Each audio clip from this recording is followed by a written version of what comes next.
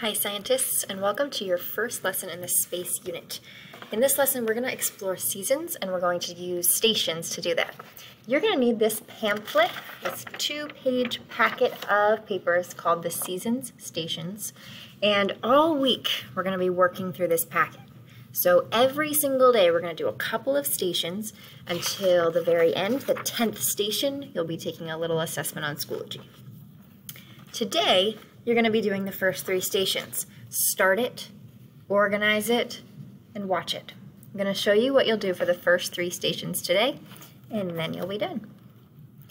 So first, on Schoology, you will see, after watching these instructions, that Start It is the first station. You'll click on this page and see that our first task is Summer Talk. You're going to read what these different characters have to say about the reason for our seasons. And you're going to see which one matches up with what you already know to be true, and what do you think is the true reason why we have different seasons. Once you know which friend you agree with, you're going to write the name of the friend that you agree with and explain why you agree with them as your Start It station on your paper. Then your first station is all the way done. You'll head back to the landing page for today's lesson and move on to the next station. Organize it. You're going to work through a Smart Suite lesson to see if you can find out the difference between rotation and revolution and how our Earth is rotating and also revolving. After you complete the Smart Suite lesson, you're going to go back to your stations organizer and you're going to sort these statements. I've got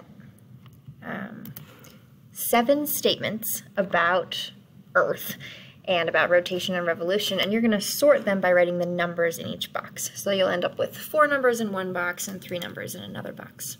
And then your Organize It station is done. Finally, you'll do the 3rd station for today. First, check out the instructions. You'll be watching the Edpuzzle video, and then using your stations sheet to write your 2 truths and a lie.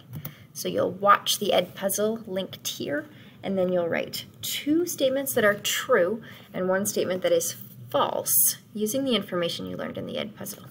Once you complete these first 3 stations, you are done for today and you can stop. Tomorrow we'll do 2 more stations, and throughout the rest of the week we will finish this stations activity.